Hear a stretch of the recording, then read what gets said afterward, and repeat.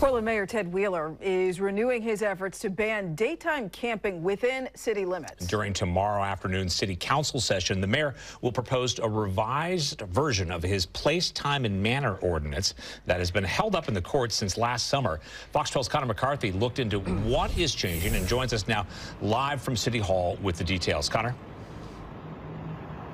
Well, Pete and Riel, the mayor is confident that this new revised ordinance will hold up in court.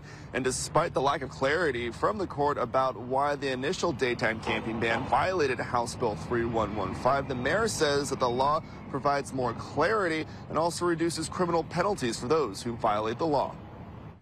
It's another attempt to ban unsanctioned camping during the day in the city of Portland, after the initial law was blocked by a Multnomah County judge last year. One has to assume that the courts believed that we were too aggressive in terms of establishing our time, place, and manner restrictions. Portland Mayor Ted Wheeler says the revised version will be in line with House Bill 3115, which requires a city or county to provide an adequate number of shelter beds if they choose to regulate camping on public property. The mayor says there is more clarification on the definition of camping and what options the unhoused community has for shelters and what happens if they refuse to take the shelter. My ordinance includes diversion. So what we do is we offer carrots, and if the carrots are offered and rejected, then we still have the stick in terms of enforcement and the maintenance of our public right-of-ways. Those in violation could receive a $100 fine or a week-long stay in jail. The mayor says that this punishment is a reduced version of the initial ordinance. What we envision is that we offer people shelter or assistance.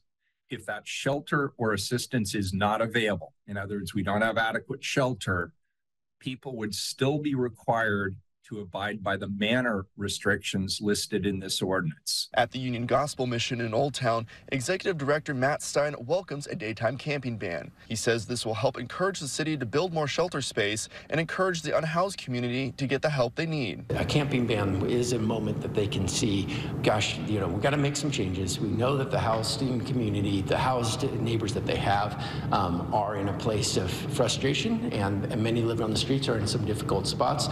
So what can we do to move them forward? We can look to get them in shelter. The city says that they are in the process of building 2 more large-scale alternative shelter sites. This new ordinance is also up for debate as the United States Supreme Court debates the constitutionality of cities and counties banning camping in public spaces. Wheeler says if the federal law changes, it won't impact this ordinance. Even if Martin v. Boise is overturned by the Supreme Court, it goes back to the states. Here in the state of Oregon a couple of years ago, the legislature passed House Bill 3115. We are still subject to that state statute. Now, 3 city commissioners have also proposed amendments to be discussed tomorrow during the afternoon city council meeting, and the mayor hopes to pass this ordinance and put it into place as soon as possible. But for now, reporting live in downtown Portland, Connor McCarthy, Fox 12 Oregon. Connor, thank you.